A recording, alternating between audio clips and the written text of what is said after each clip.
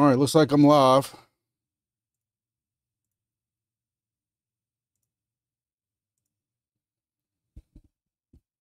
Tell you what, I hope y'all's display doesn't look as bad as mine does in this replay, because I know I'm uploading on fast internet at 720p or 1080p, but on the replay that I watch, I try to watch myself as it goes. It looks bad. Not that I look good to begin with, but you know, it is what it is. What's going on? So I was hoping I could actually be on time for once, but I missed it by about 2 minutes by the time I started streaming. Trying to get some of these tabs ready and stuff before we get started here.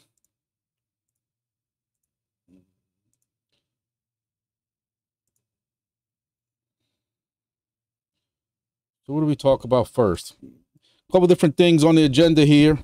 Y'all know I kind of just wing it, but I actually got a couple of subjects written down so we can try to somewhat stay on task for this without making it too long. But one of the big things that is important to everybody in crypto is the SEC has lost their damn mind again. And I've been watching videos on this on and off all day, and some of it yesterday also, and people have basically said, if this doesn't show that the SEC is against crypto, I don't know what else is. You know, Uniswap is basically just, you're swapping crypto. There's nothing that can be a security here or anything like that.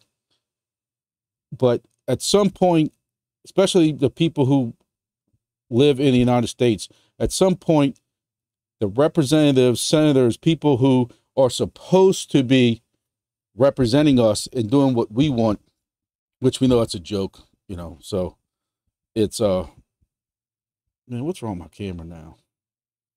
But, you know, I don't know what's going on with this, but at some point, SEC has to get back in their boundary lines, because this is just getting stupid.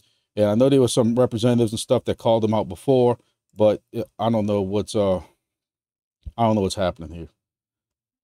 SEC is a joke.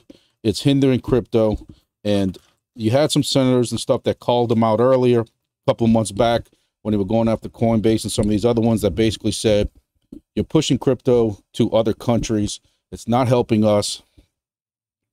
You know, whether or not this is a political thing or not, because the United States wants to have their own digital currency, we can talk about that, but something needs to happen to the SEC. So there's that. So also, I saw this earlier posted on Twitter, X, whatever you want to call it this week. Basically, AT&T phones are roaming on Helium mobile hotspots. Now, I'm showing y'all this because, you know, I couldn't believe it myself, but AT&T appears to be, I'm gonna tell you, these AT&T Wi-Fi passports are passports, as well, that's what it says, passport. You know, that is,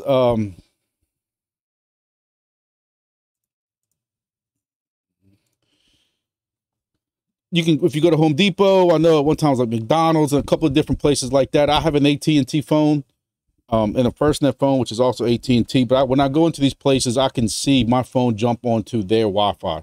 Half the time I turn it off because the Wi-Fi is so slow. I just go back to using AT&T or FirstNet, whatever it is, because it's way faster with the new 5G plus service. And I'm getting like 400, 500, 600 download speed. It's stupid. But so Wi-Fi is slower. But anyway, but apparently, I don't know if there's an agreement. I wish I had time to kind of look more into this, but if AT&T is roaming onto Helium mobile spots, those people who did get Helium mobile and put them inside, that's a huge thing. Very big thing. So, you know, I wanted to discuss, you know, just kind of just mention that to some people that, you know, I do, you know, bash like it's a sport almost, but bash helium, at least the IoT side, because they've made it so easy with some of the decisions that they've made. You feel like we've been abandoned on the IoT side.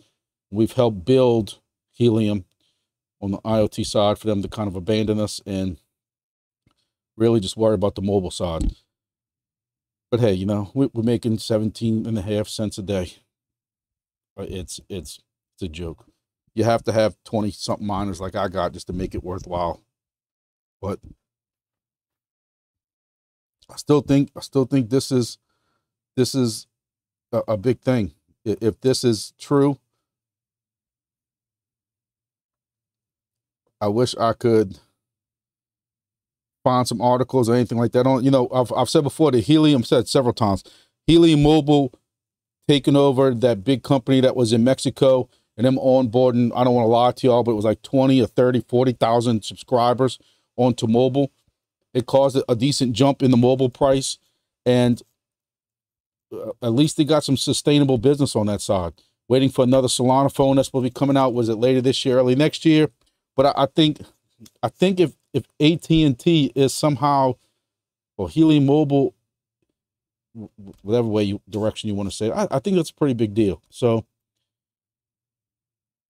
we'll see. We'll see how it turns out, but I think that's a pretty big thing. So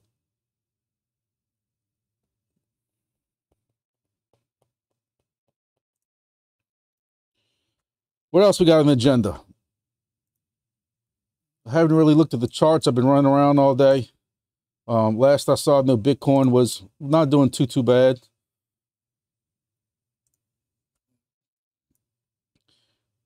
I know we had a dip yesterday morning. You started hearing these rumors about, well, not rumors, but they realized that the inflation rate was not going down like they thought. Inflation was still going up or holding steady. Hell, I just got this Diet Coke can out of a vending machine before this live feed started, and it cost me $1. I remember when these Cokes were 50 cents, then 75 cents, and whatever like that, and this was $1. That's freaking crazy. At least put some Crown Royal in it. But you know, I think it's healthy though, because you look at this drop, you know, and it got, you know, it got kind of eaten up pretty quickly. So what was it, yesterday morning, 8 o'clock? You know, it's just weird. It's just weird that sometimes it goes down and then it comes up on one day and then down. But you know what? We're still sideways. You can say what you want. People losing their mind when it comes down here, but look at we're still in this freaking range. I'll be honest with you. It makes you seasick. I don't even bother looking at it every day. You know, Ethereum. I don't know how y'all feel about Ethereum. I don't find it this big change they had a while back, changed the gas fees that much. I tried moving a coin, had to be about a week ago, and they were charging me for almost the same amount of gas. It was like $50 worth of coin, and the gas fees were still like $35. I'm like, no, it can stay right where it's at. It's stupid. You know, what else? Solana.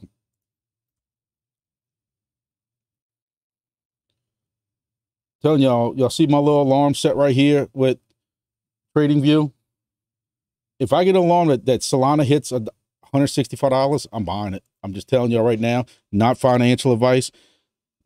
Just I buy it, you know.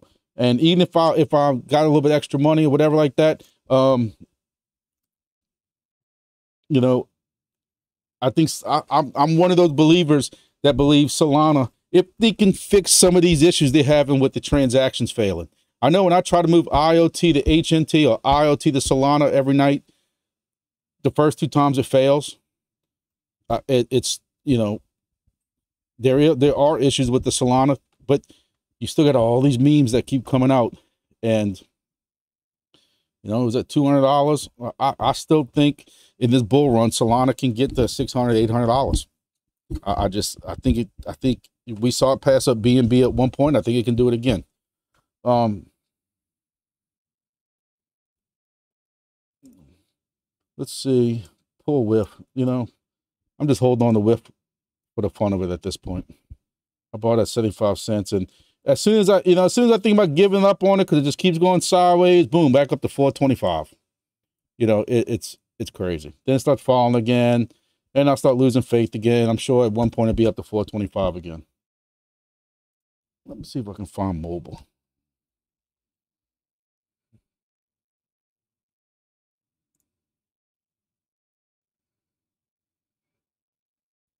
That's the 15-minute chart on mobile. Daniel's asking about mobile. You know, when all this hype came about the phones and everything else going on, look, you what? I really thought the way it was going to go to a penny. Let's see what. I'm curious what the.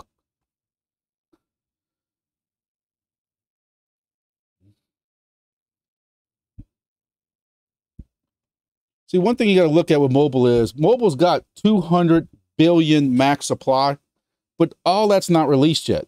You know, your total supply that's out there right now is 82 billion. We know that this is going to get released kind of over time, but not dumped because, you know, it's set up on an algorithm and how it's being used and different things like that. You know, it's at 285 market cap.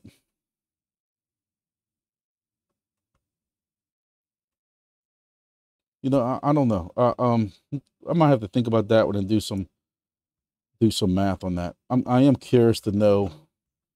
Yeah.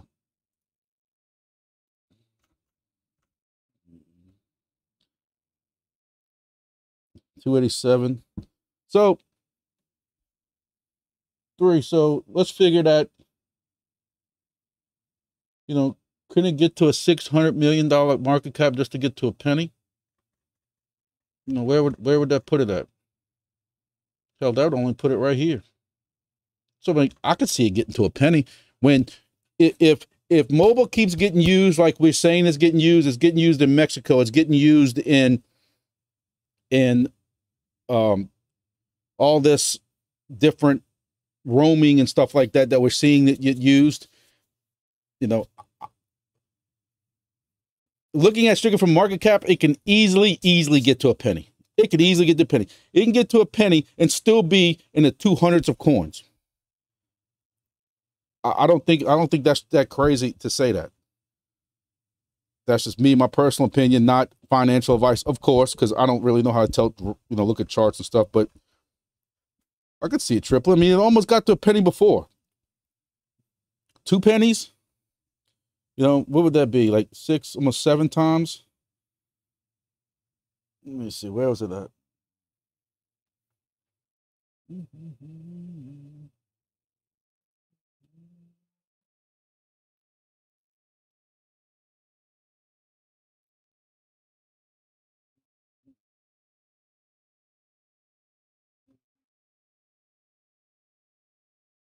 You know, I mean, I don't see it getting to any of these kind of market caps, but you know, I still think, you know, well, I say 2 pennies is out of reach. I don't know. I just, you know, y'all know I hate giving price predictions. I can easily see it getting to a penny in this, as long as everything keeps going the way it's going. It keeps getting used.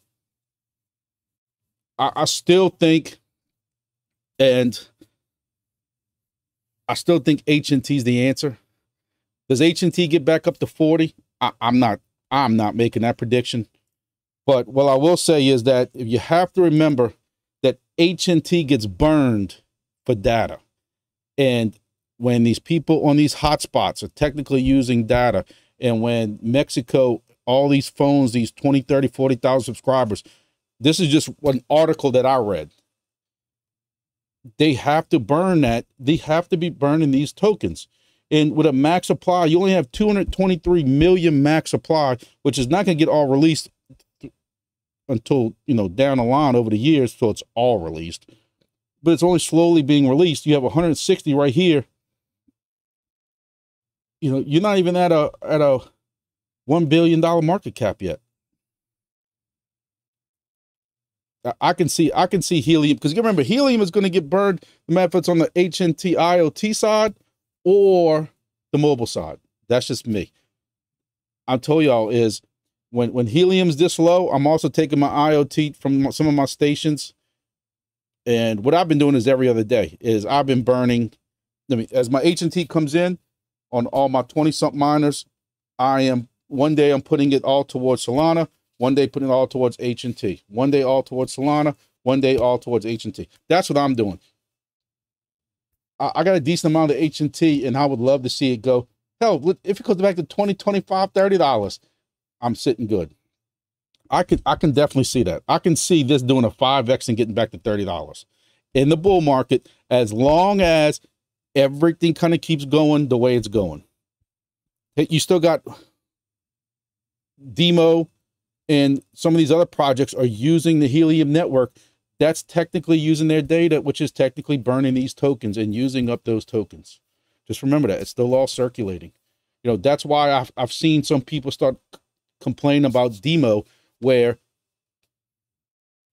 Demo just keeps going in the wrong direction. And I mean, I was going to discuss Demo a little bit, but we'll use that as a segue to get into Demo. Is you have people asking this question. Oh, it's still going down.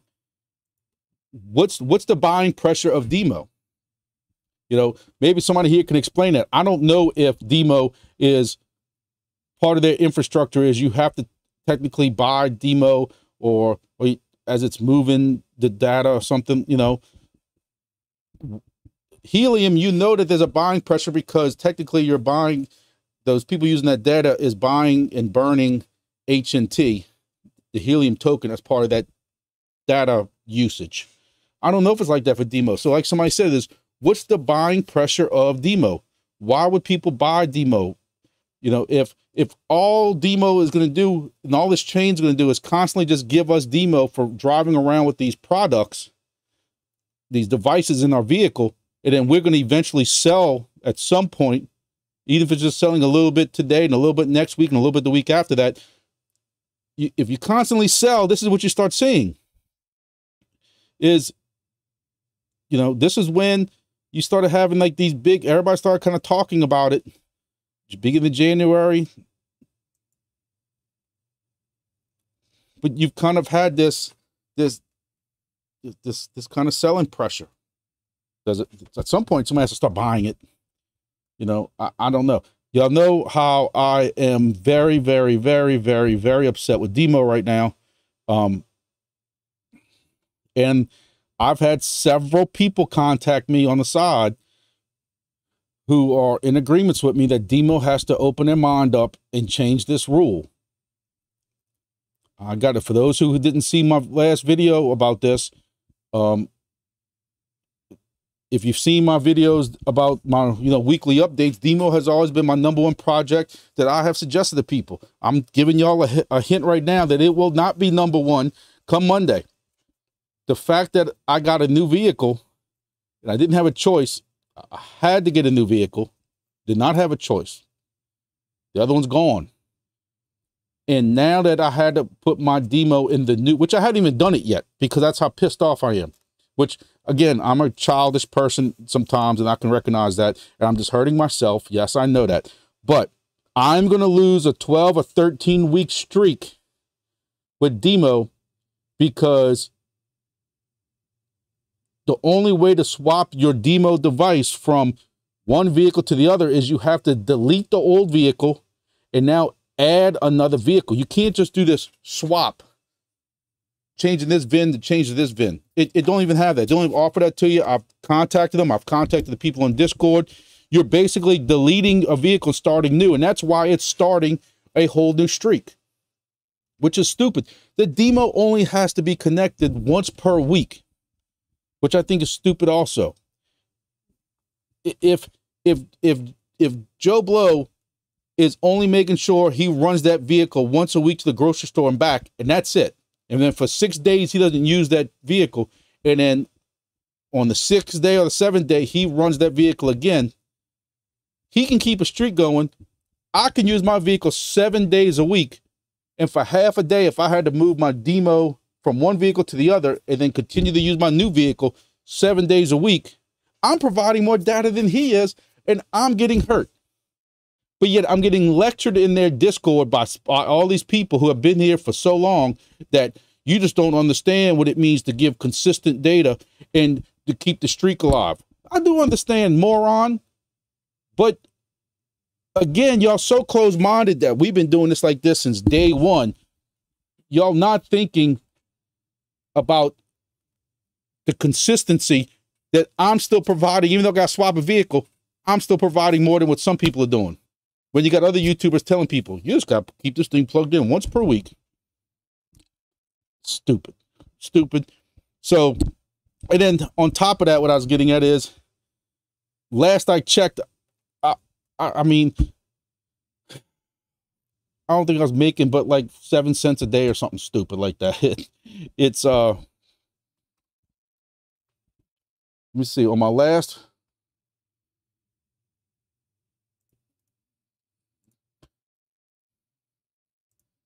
let me see if I can find it.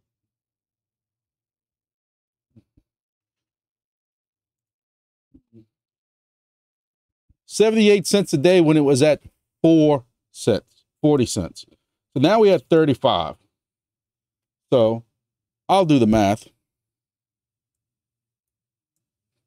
Y'all can't see the calculator, but at 14 demo per device a day. I think that's what it is.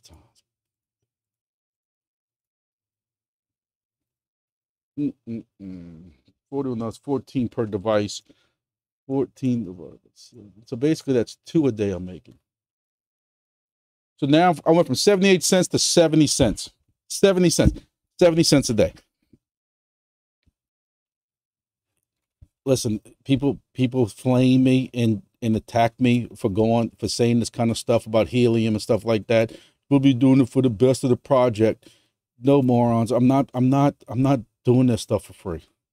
Yes, helium, it kind of just, once it runs, it's running on its own. You're right. And I said this in my last video, if y'all caught it or not, but what are you hurting by going and taking your miners offline? So I would not go to my demo and just purposely unplug them and keep them in the glove box. I'm not that stupid, even if it's making 10 cents a day. But what happens is, as people start having problems with helium devices or with demo devices or whatever, we just don't go through the trouble of fixing them. And that's what hurts. That's why you have helium that went from 990,000, almost, I think at one time they might have even hit 1 million. But those weren't online. At one time in the rush, you had 900,000 plus miners online. And last I knew, you were down to 200 something thousand online. You know why? Because people ain't going through that for 5 cents a day. They can't afford rice at 5 cents a day. So, you know, I'm very disappointed in Demo. I thought they were a very good project. I'm hoping at some point they change their mind. It's gonna be too late for me because, you know, I have to get this monitor back online. So I have to go through a whole thing of taking my old vehicle off, put my new vehicle on, starting the trend over, and starting it over from scratch. But I'm hoping that somehow they come around. You know, they can't really affect price that much, but even when they were at 50 cents a day, you know, that means I was making $1 a day. But that's eventually going to keep going down because you still have, you know, all these cars online. There was a 2,000 increase last week. They came and get stock in right now. Eventually, all that stock will start coming out and start being shipped. I don't know. And then what happens? Same thing's going to happen that will happen to helium. Eventually, those rewards will keep going down, and I don't know. So y'all know how I feel about Demo. So DeFly has had some interesting news. So DeFly had a big article that was posted that they pushed out from unmanned airspace. So let's take a look and see what that article says. I mean, I should be able to at least share the article without getting in trouble, you know. So I went to the link that I shared for the DeFi raised $23 million in funding, and somehow the invisible company that nobody can verify exists says they're worth $82 million. So now when you go to the link, this is what you get. Do you expect anything different? Do you expect anything different? So apparently, even when you pay people to post an article about you, it gets pulled. DeFi needs to understand that whatever they post about anything, they have screwed so many people over that people are going to verify their stuff. They're going to contact people to vouch for them. And I can tell you right now, I don't have the time of day. I've wiped my hands of them. But they've made enough enemies around the space that anything that they say is going to be verified. So I don't know if somebody contacted the author of that article and said, do you realize what you're doing? Do you realize who you're talking about? Or anything like that? I don't know. I just know that when you go to the article now, it's not there. They also, I have screenshots that I got that on April 6th. What sucks is I can't even show you the screenshots because we've known that what they do is they come after my channel and anybody else's channel that says anything negative.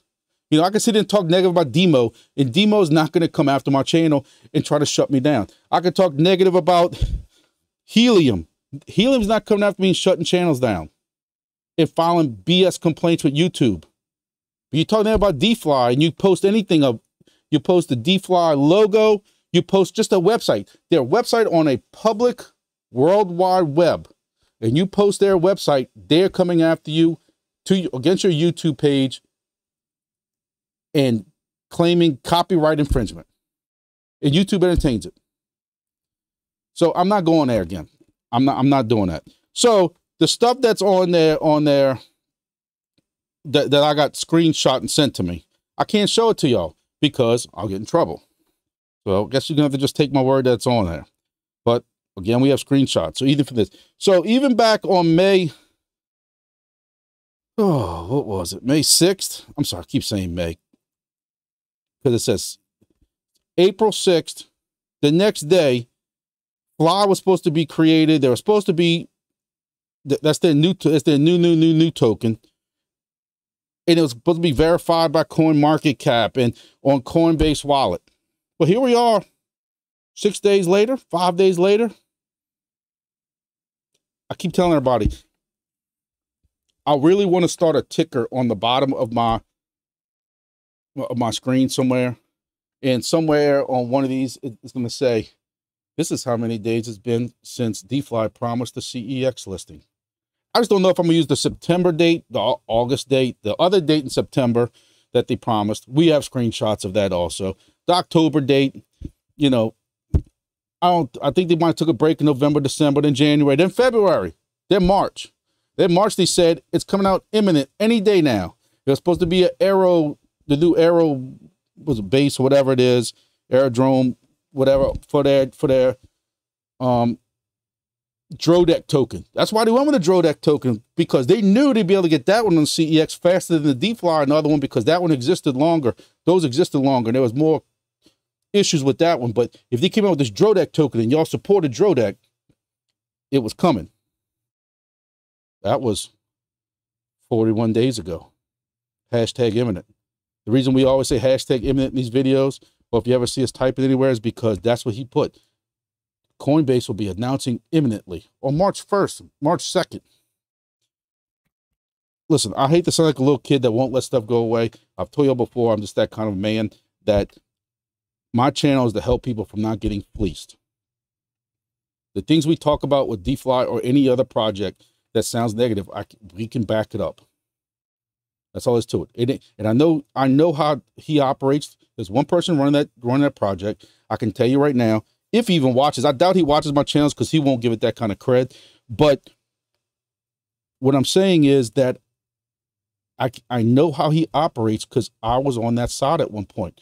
is anybody who talks negative, he won't sit there and justify or defend what I'm saying. He will just attack me and tell y'all why. Or let me tell you why he don't like DeFly. Let me tell you why this person doesn't like DeFly. Look what this project is. He'll sit there and he will just sit there and talk so negative about Crank and what that owner has done, or the guy in charge of that. He'll sit there and just bash him without answering or being honest on what we're bringing up. It's just attack. That's how that works. So that's why I make sure anything we discuss in any of my videos, we have stuff to back it up. We have screenshots from months past of different things and stuff that was said. And at some point I keep saying I'm not going to talk about it or even give that project credit anymore. But when they keep claiming that they're making all this money and they're doing all this stuff and making deals with Walmart, and come on in, now, first it was bring your own device and put it on. We'll let y'all bring your own device. Then it became, we don't want y'all to bring your own device anymore. You have to use our device. And then it went back to a month ago. No, we'll let y'all bring your own device. You just have to pay for a license or whatever. Now,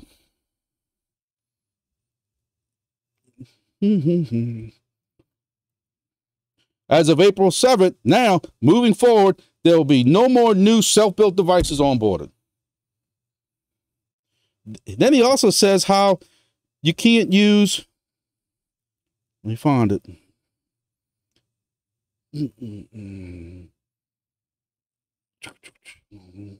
Somewhere he talks about how you can't use Le Potatoes. You know why you can't use Le Potatoes? Do you know who turned everybody on to Le Potatoes? Le Potatoes were $35, $34. Now they are, it's probably the same price. But I have used Le Potatoes not just for these crypto projects now, but for some other projects with ham and different things I'm doing. I have yet to come across anything that a Le Potato can't do that a Pi can do. Just telling y'all, does it use up a little more resources? Yeah. Is it as robust and as fast? No. I'm not gonna say a lot of y'all, but I've yet to come across something. I mean, do you really think you're using that much system resources with whatever they're doing? But they can't use Le Potatoes no more. So y'all see what I'm getting at now? Just grow up, dude. Just grow up. I still have a serious issue with the fact that a lot of people bought licenses for self-hosted, where they went and found host, which they can't tell us why they found a host. They can't give us pictures of those hosted stations, but you could pay for someone to host your station and get the rewards. And now, because he doesn't like you anymore, some people didn't even say anything, those rewards have been cut off. I've been asking, hey, I'll send you back all my tokens if you can just give me a refund on my hosted. Yeah, sure, we'll email you. Still waiting for that.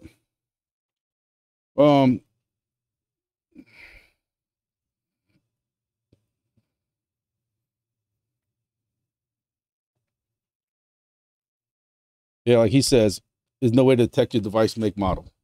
But he says it, can't use Le Potatoes here. So, what else we got? Speaking of that, so make sure y'all saw my video where there is a special going on with Bidarva Studio. I have a video for, I know there's several people who went into the, who did the Pioneer, who wanted to try it out, the 100 people. So one of my questions was, how do I go from Pioneer to the full alpha version of BitHarvest? And I did a video yesterday, step by step, on how to do that. Make sure y'all check that out.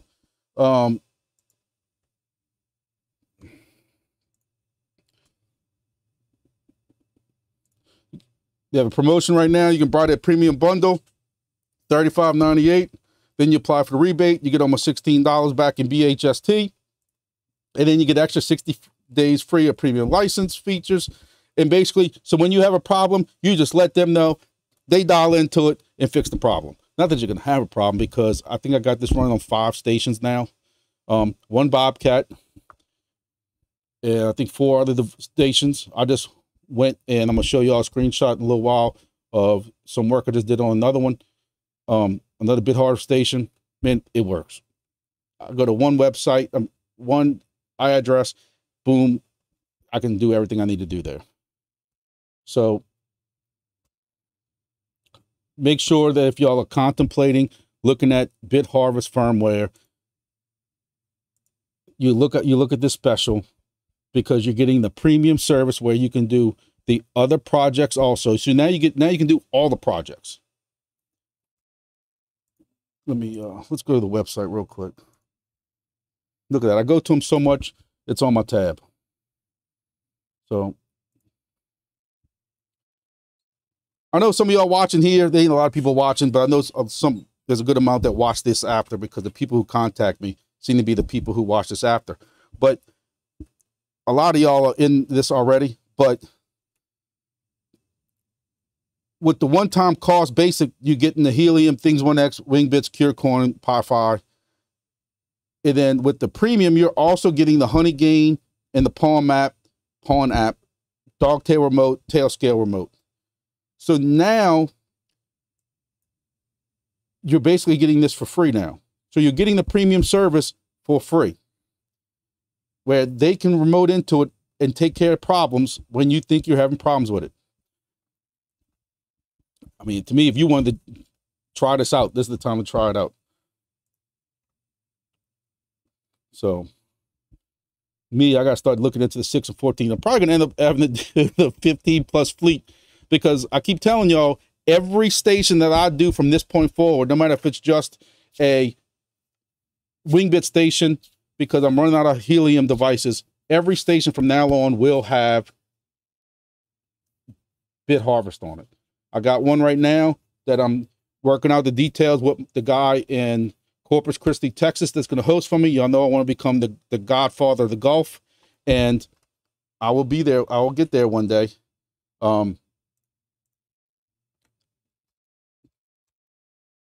And for me to get that corner of the Gulf on the west side, I need to be able to, let's see if I can pull up the map real quick.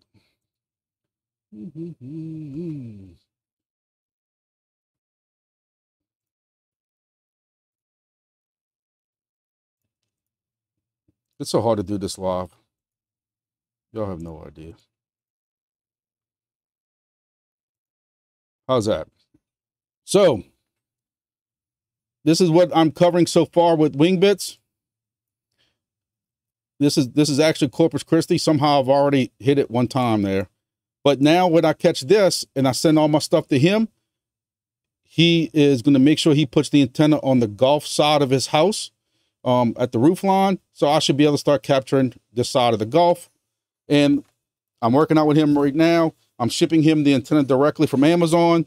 And then I'm going to box up a device along with the green SDR feed line.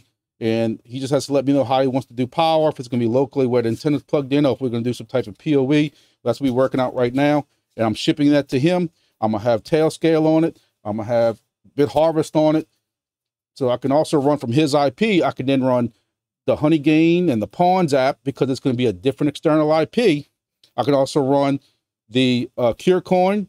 That's all going to be running from Corpus Christi.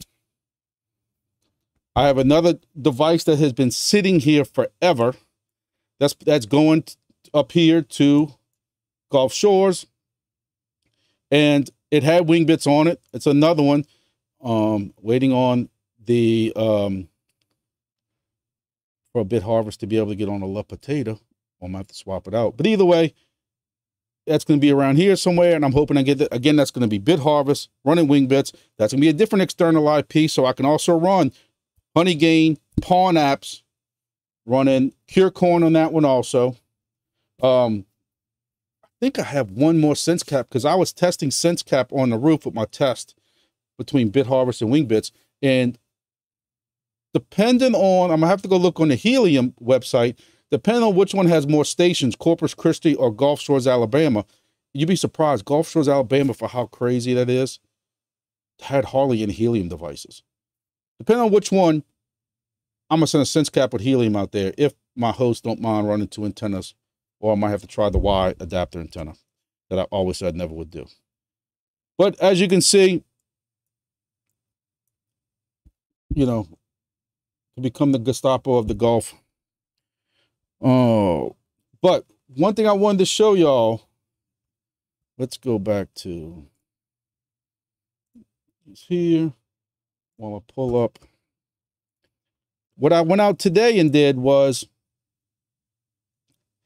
I am helping a friend who has a Wingbits device. And let's see if this is going to agree with me or not. Look at that. Sometimes we just get lucky. So what I wanted to show y'all is, let's see if I can make this bigger.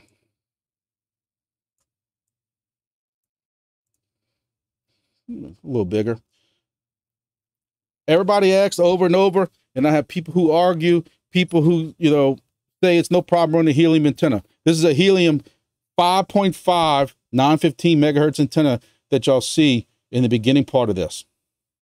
It's been like that for about 2 weeks, maybe, waiting on a 1090 antenna to come in from Amazon. It finally came in. Yesterday, we had all that horrible weather. I couldn't swap it out yesterday. So today, I swapped it out. So all I did was take a helium antenna. He already had a green SDR. The only thing that needs to be changed is, I'll admit, because, you know, I'm straight with y'all, now we have to redo the gain, because he had a helium 915 megahertz antenna. Now he has the 5.5 helium. I'm sorry. Now he has a 5.5 1090 ADS-B antenna. The one that I show in my links, the one that I pushed for everybody to go to. And you can see right here the gap from when I unplugged it and was working on it and getting it installed. And you can see how this was at 3 p.m. today. And you were at about 100, maybe a little more than 100 airplanes, flights, or whatever you want to call it, aircraft. Maybe 100 and almost 110. And now you went to 140. So you can see the difference, that antenna. So like we tell people, if you have a helium antenna and you want to use that just to get started, you don't want to put a lot of money out. You have to buy the green SDR. Hey, Wingbits doesn't cost anything to get into. So, you know, some people trying to use a Y adapter. I have not tried a Y adapter yet. I will tell everybody that. I keep saying I'm going to try it. I haven't tried it yet. But if you have Bit Harvest, where now you can run helium and Wingbits off of one device, and you want to put a Y adapter and continue to use that helium antenna, here you go right here. Yes, it will work. Yes, you will get aircraft. Yes, you will get messages. But with the correct antenna at the correct frequency, you're going to do way better. So this was, as you can see before, what kind of aircraft you were getting before, and with ADS-B position. So you hit like 120. Now you were hitting 140, 150, 160. So you're doing 25, 30% better, if not more, with the correct antenna. Again, yes, helium will work. Right now you're getting 170 planes, 1,500 messages with the proper antenna, 200 miles consistently. This is, you know, because you got to put it on a pole. So the pole does kind of shade one side. I put the shade here because the approach to our airport, New Orleans International Airport, is this way, and Baton Rouge is this way. So there's and the military base that's over here. So I wanted to make sure I had nothing shaded and blocked this way. So I'll put the shade block this way, if that makes sense to y'all. 200 miles. This antenna is 10 feet off the ground. So y'all can see what the difference is.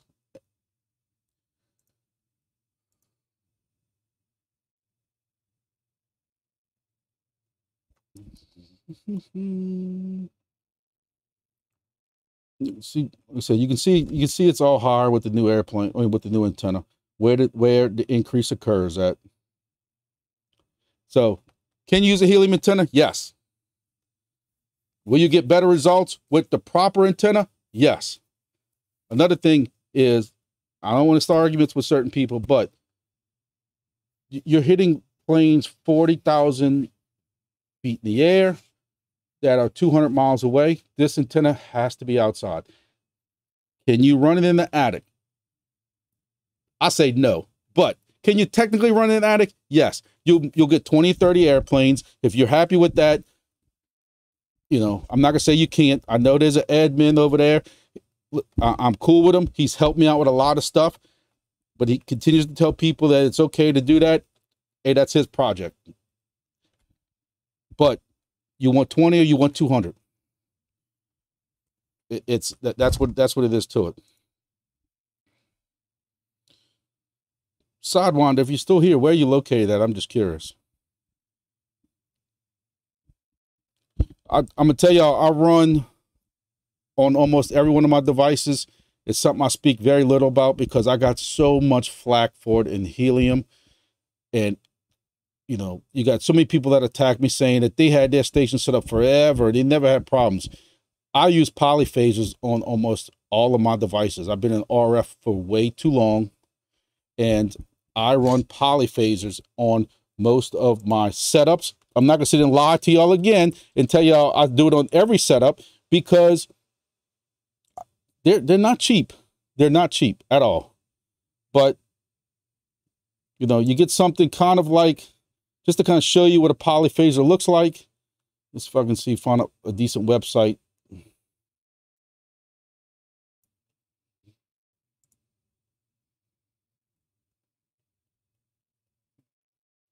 And like their prices are all over the place.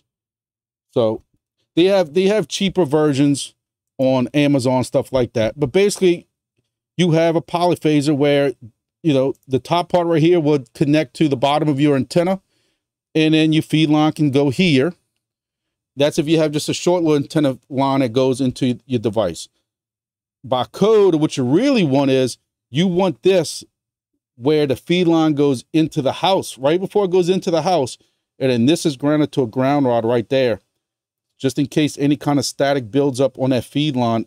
If you would put this at the antenna and there's a feed line underneath it, if static builds up along this feed line, it's still going to go into your device. Where you put that at your house, right at the level before your feed line goes in the house, then if any static builds up at all, it's going to hit this polyphaser before it goes in the house. But I will be honest with y'all again, because I'm honest with y'all. It's a lot easier. I just put these at the bottom of the antenna, and I have them with a ground line that goes to the nearest ground, to the nearest metal pole or something like that, because nothing is going to stop a direct lightning strike. If I have been in my backyard when my ham antenna, and one day I guess I can drum up all those photos where my ham antenna, which was a dipole that went across the yard with one feed line down, and that got struck by lightning. The storm was over a mile away. Somehow my dipole that was about 40, 50 feet in the air, it looked like something out of Batman. The whole thing was in flames as it came down. And that was a colon cleansing experience like I've never had before. I thought I was shot and killed. It was so loud, and it put probably, I'm not exaggerating, a 2 or 3 foot hole in my ground where that feed line went down. If your antenna gets struck by lightning, nothing's saving it. Nothing's saving it. But what happens is, as lightning is getting struck a mile, half mile away, or even closer, there's that static electricity that builds up in the air. Your antenna, your feed line will start, kind of like, you know, when you're driving around a vehicle, in your vehicle, then you get out and you touch something and you get shocked. That's that static that's building up. Y'all know what I'm talking about. Even dry air, when it's not raining, dry, dusty air builds up static along your feed line, along the antenna. If you don't have one of these, that feed line's, that static's got to go somewhere. And guess where it's going? It's going in your device. we've seen, especially these green SDRs, these things don't handle static electricity well. I'm going to tell you all that right now. I've been through a couple of them. I've been through the blue ones. I've been through the green ones and the black ones. I've had them all go out. So I don't want nobody to say one's version's better than the other. But maybe I need to start talking a little bit more about polyphases and just take the ridicule. So, Siwander, I'm sorry that happened. Been there, brother. Done that. I've had them where at certain host locations and stuff, I had some helium devices that were on utility things for the utilities department, and we were running some sensors and stuff, and it seems like almost I don't say every time, because I don't know how often it didn't happen, but when that power got turned back on from the power company, if they had a power outage, there was a surge that was taking my stuff out, and it got old quick, and I just didn't replace it. Same thing with one of my pies, and that one hurt because it was a sense cap that I converted to a pie for DeFly, and that one was at a host location. Power went out. When the power came back on, toasted it.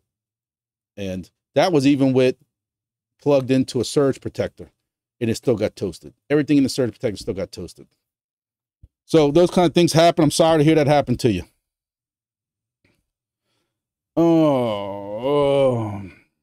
Santo Antonio.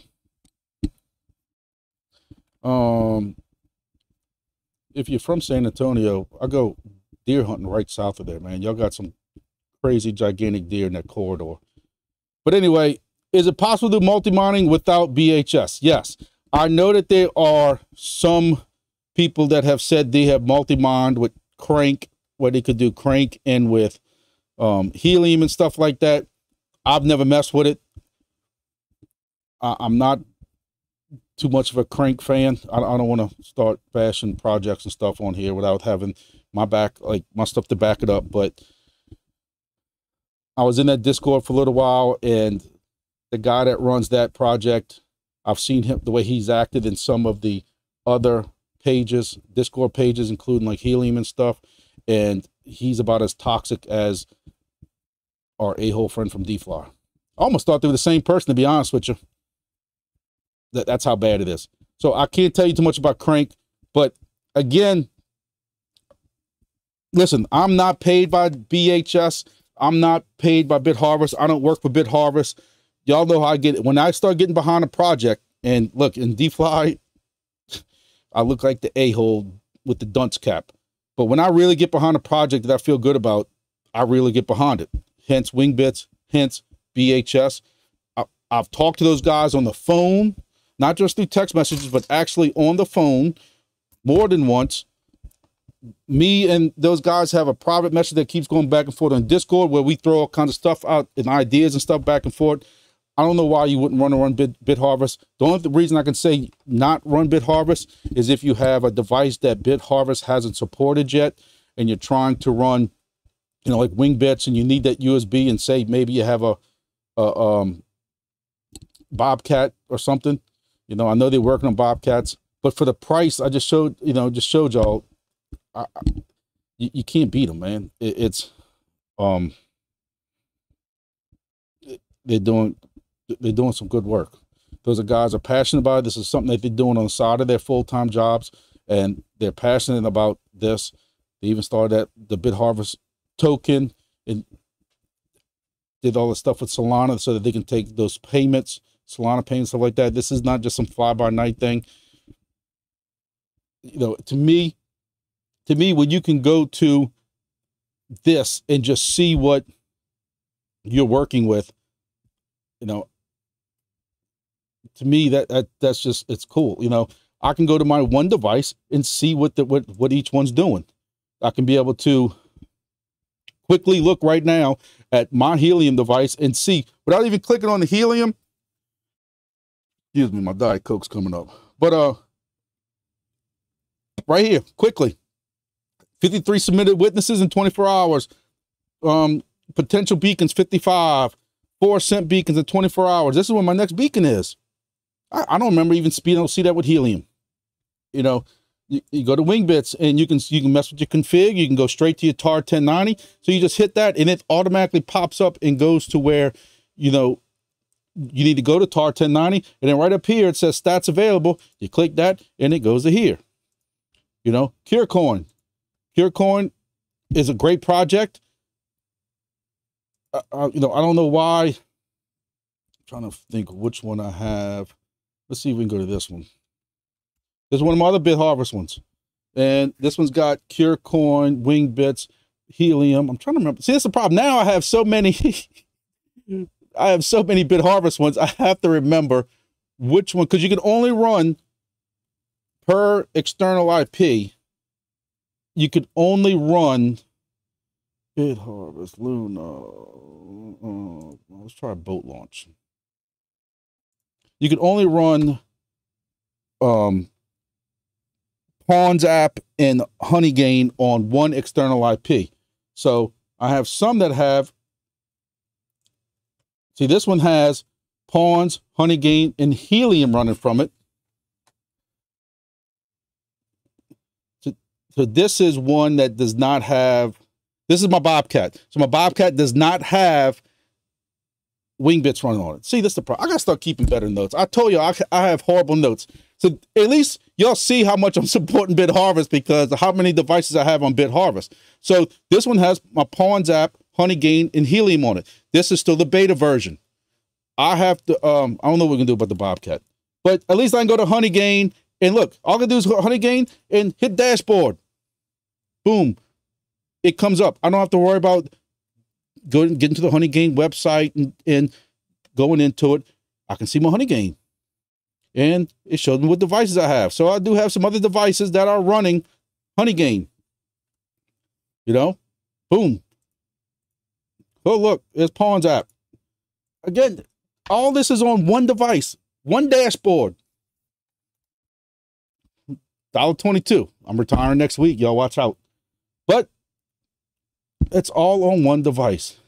Now, for me to sit here and remember which one of these, I thought it was the roof one that I had. I tell you, I just can't keep up with all this stuff. CureCoin, WingBits, Helium. I don't know. I make myself look like a fool at this point. On the WingBits, click config, which has buttons such as replay to replay history, traffic data, look at heat map. Like, it is more coming. How about that? You know, now you're gonna have me trying to figure out which one of my Bit Harvest. Oh, I think it's Walnut. We just looked at Walnut. Again, I gotta start keeping better notes. CureCoin, WingBits, Helium.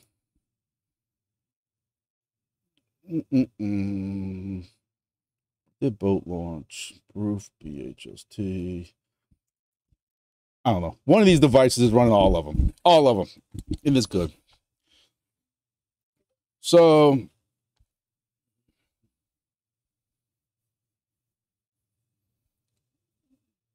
Mobile running 2 batteries. Y'all had a tornado go right north of that in Mobile. I was watching everything going on in Slidell yesterday. Y'all know I'm really into weather. I'm also a member of the actual National Weather Service. I'm in their chat. I was granted access to that. And they were watching some circulations. And that guy I showed you on YouTube was watching some circulation just north of Mobile. And there was another one that drummed up right northwest of Pensacola. I don't know where Saeed is, but I know he's close to there. But at no point did they ever say that it was actual circulation that hit the ground like Slidell got. So, I'm gonna tell you, I see your messages on there. I've lost at one time with my ISP at home. I was buying my own modems along with my own routers. I end up getting so many surges killing that coming across that data line that comes from their line outside their cat it wasn't Cat 6, it was RG6. I quit buying them myself because if it's theirs, they replace it. So you'd be surprised how often the surge can come in through your ISP side. I guess maybe if you have fiber coming in your house, which a lot of people don't, and we don't have it yet. We're supposed to be getting it at some point. But you'd be surprised how much surge can come in through your cable provider into that modem. And I guess if it doesn't stop there, it can go to anything that's connected to. So I have seen that come across Ethernet before. So it sucks, man. I know them pies aren't cheap. I don't know.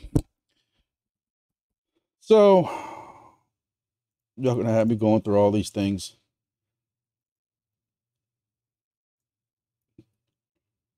I still think this is cool. Just to show people still want to argue.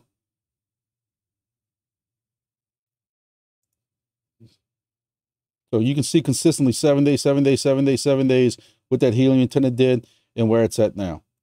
One thing I will say though, and I'm not trying to accuse nobody of nothing. Please don't take it the wrong way. But what I have learned in my testing was, let me transition this back over. I gotta figure out how to get this over here. And then I gotta put this back, transition it back. Here we go. So this messages thing right here with WingBits means nothing. I don't know if that will officially ever come out, but y'all can look at this device right here. Let me see if I can find. I want to show y'all. I want to show you how much better the bit harvest device is doing.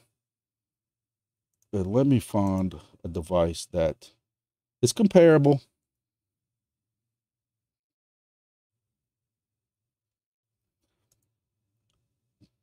This is a good one.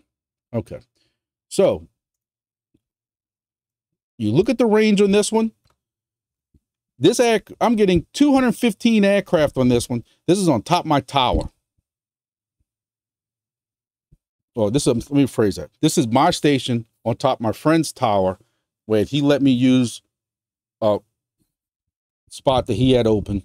And as long as nobody ever wants to lease that space out, I'm good. I'm doing IT work for him for free. He's allowing my antenna up there for free. So when you look at this one, you look at this one, look at the aircraft difference. Look at the messages difference. Y'all see that? I'm getting, somebody help me, my college math fails me again, 500 more messages on I'm sorry, my wife's blowing up my phone. She probably can't believe I'm still doing this. Probably wants to know what I'm bringing home for dinner. I'm the cook of the house. So 500 more messages with this bit harvest station. 80 more aircraft. But according to WingBits, this is still the better station. The messages don't make nothing. Just want y'all to be aware of that. I set up for those, and I really didn't do a video on it because I'm still questioning some of it. I have 2 stations that were on top of this roof, exactly the same. Same sense cap, same feed line, same antenna, same height, same everything. And the WingBit station did just as good, if not better, than the bit harvest one. But when you went to this screen, the bit harvest blew the messages out the water. Blew it out the water. But what they're trying to say is the messages could be stuff that WingBits is not using. It could be, excuse me, the air conditioned temperature of inside the cabin. Is the rotor and flap at this position? I don't know. And I was kind of upset with that to a point because to me, it shows you that Bit Harvest has tuned their software up a little better. I don't know what words I can use, but again, look at this. 500, almost 600 more messages, but yet This one has more aircraft, but this is 10 feet off the air, 10 feet off the ground, 1,500 messages, 400 feet above the ground, 380, 400 feet, 950 messages. A little bit better range on the other one. But just to let y'all know, I know a lot of people, the reason I bring it up is a lot of people have asked me, a lot of people in the Wingbits Discord asking about messages. And basically, one thing we've proven is that with the bit harvest, you will get the same, if not better, reports because the aircraft are basically identical. But you don't have to kill yourself as far as what messages and because this is just what people have put on there. My friend's setup gets X more messages than mine gets and stuff like that, and it doesn't really matter. You know, that none of that matters.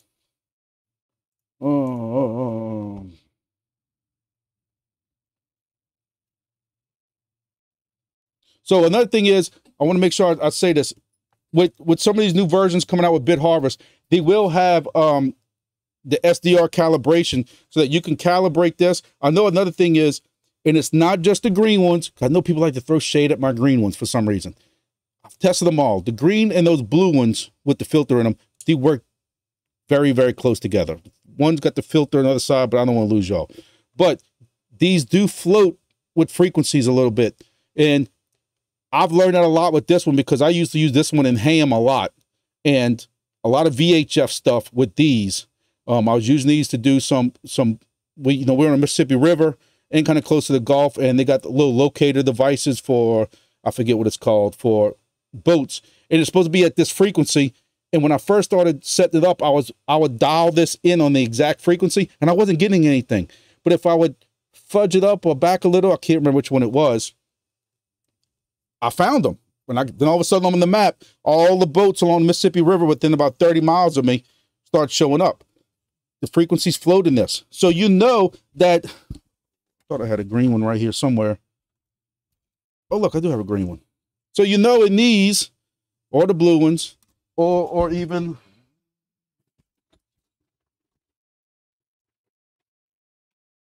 these yellow ones, I got wire still connected to us. Even like these yellow ones, you know the frequencies are going to float. Bit Harvest is going to have a tool inside one of the new versions coming up where you can retune or you can adjust so that you know you're getting the optimum 1090 frequency at 1090 frequency, if that makes sense to y'all. And I don't want to lose y'all getting too much in the weeds.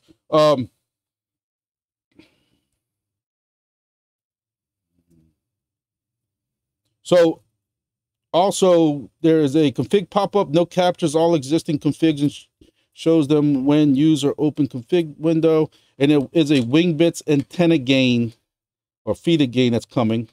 Oh yeah, I got a screenshot, secret screenshot of what's coming up in the new version, and there will be a slider so that you can adjust the gain on these. So that's cool, because for those who have played with Wingbits, I'm gonna tell y'all, I don't have a single device that has the right antenna, the 1090 antenna in this, running at full gain. And I don't like running the auto gain either, because I find that auto gain changes it too many times to full gain, and I don't ever need that with this. Most of mine are running at like a 40, is it 46, and like maybe a 49.6 at the most. So with the Bit Harvest, you'll be able to do a slider on that.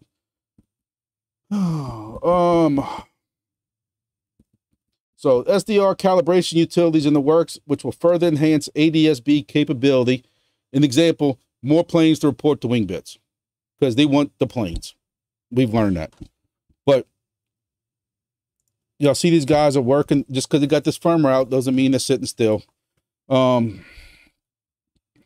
Sidewinder, you got fiber and you still, I don't know, man. I'm gonna tell you, my office got hit last year with a lightning strike. We got hit with a lightning strike. I thought a tank was coming through my back wall right here. I lost the TV, the computer on the TV, but that computer was in the switch with my big computer with that my high-end i9 processor with high-end video card stuff that didn't get touched. My KVM that controlled my mouse and keyboard between 2 to 3 different computers was hooked to that computer, another computer I have for Motorola stuff, and my computer that goes to that TV so I can watch all my crime cameras and stuff like that. The crime camera computer, all that got fraud. TV got fraud. They all plugged into the same UPS with a KVM. It's just crazy, dude. It's just crazy. Split a 40-foot pond 30 feet from your house. So basically, you had one of those free diet colon cleansing experience like I got when I was outside picking up my kids' pool stuff before the thunderstorm came and took out my ham antenna. Yeah, that, like I said, that was the greatest colon cleansing diet stuff in the world. Then I said a prayer, went to church Sunday. And hopefully me and the big man upstairs are good. So, y'all know I can sit and chit chat with y'all for all day, but I know some of y'all don't want that. So I thank everybody for following. Appreciate it. You know, like I said, I know there's only about 6 to 8 people that watch this, but I know there's several that I see the views after. I got to figure out how to download it and then move it over to my regular videos so everybody can see this. Because for some reason, if you don't click on live, you don't see these videos. But I appreciate it. You're looking out the window and it happened. I don't know, man. The way people treat me on Discord, I'm going to tell you, if you ain't got it on video, it didn't happen. I don't believe you. I'm just joking. That's just what people keep telling me. You know, as if I got time to make up all kinds of stuff. But I appreciate it. Appreciate it, you know. I hit 9,000 subscribers. I'm just noticing that. So to 9,000 people, y'all must be really bored. I appreciate it. Y'all know I'm straight with y'all. As long as DeFly don't get my page shut down, my YouTube page, I'll be good. There's a lot more stuff I want to say about that. I could do a whole nother hour-long video on the games that they're playing. And the adult me keeps saying, move on, leave them alone. But the man in me says, I can't take the chance of the stuff with the stuff I know. I can't take the chance of even one more person getting fleeced, spending $200-something on something that will never arrive, on a project that nobody can verify. And part of me just wants to just protect people. You can't protect everybody. And I guess if people would go through my videos, they would see what I have to say about them. But some people just want to take that chance. People are so worried about being first and being early in the projects and stuff. They're willing to take that chance. You know, Wingbits. I can see Wingbits. You see these guys on their AMAs. You've seen them on videos. You've seen them. You know they exist. They're willing to put their face out there. Same thing with the guys in Bit Harvest. You know who they are. You know who their real names are. You know that they exist. DeFly keeps using the excuse that we don't believe that any of that's necessary. You don't need to know who we are. Just trust us, bro. I don't see why these days there's so many good projects now to get involved in crypto. You don't have to take those chances. I've also said that if I am wrong on DeFly, I will be the first person on here as a man saying I was wrong, and I will pay for YouTube to promote that video to tell everybody I was wrong. That's how sure I am that I'm not wrong. There's enough good projects out there. I need time. I wish I had time. People keep sending me projects to look into. I wish I had time to look more into some of these projects. I don't. You know, I got people. I still got from last weekend. I know I haven't seen Dallas on here, but Dallas keeps asking me to look into XNet, and you know, I haven't seen XNet. I haven't had a chance to look into XNet yet. Somebody asked me about another project earlier. Somebody asked me about Piefly. I don't know too much about that, but you know, Daniel. I see Daniel's on here. I'm hoping. I got to figure out a way to get you. I got to get you this SD card faster. I mailed Daniel. Daniel is in Africa. He is going to be the first online station on Wingbits in Africa. That is a huge deal. They've even touted that on LinkedIn. I don't know if Daniel saw that, and on Twitter.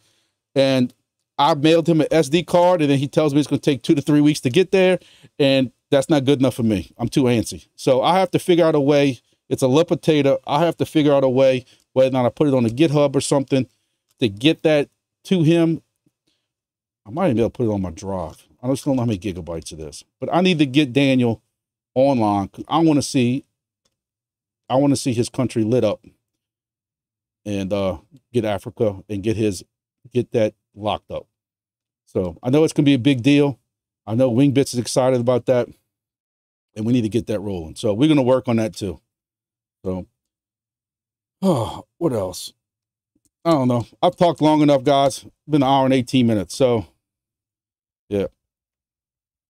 I said, Daniel, I mailed it out Monday morning. It went in at the post. I brought it to the post office so that it could start on Monday. So we only at Thursday, brother. I think you got some ways to go. But thank y'all. I appreciate it. And I know I'll be doing a video sometime this weekend, catching up on news and stuff like that. Monday I'll have my update. Got to figure out where I'm gonna rank Demo at. I'm even thinking about starting a section on my weekly projects thing, a section like stay the hell away from these projects. Right now, only Defli's there. Really don't know if I'm gonna put Demo there or not. Y'all know me. I get petty when I'm pissed off. So, see y'all later.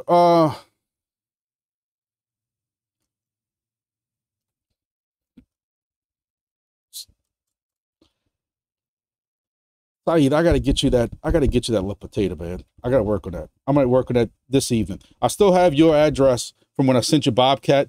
I'm gonna work on getting you that this evening. I know I tried putting BAHS on a card and putting the little potato. It did not work. So the boot side of that's a little bit different. That's your expertise, not mine. But I'm gonna get you a little potato, and we're gonna get that working. So we'll get that rolling. All right, guys. Thank y'all. Thank y'all for following. Thank y'all for being involved.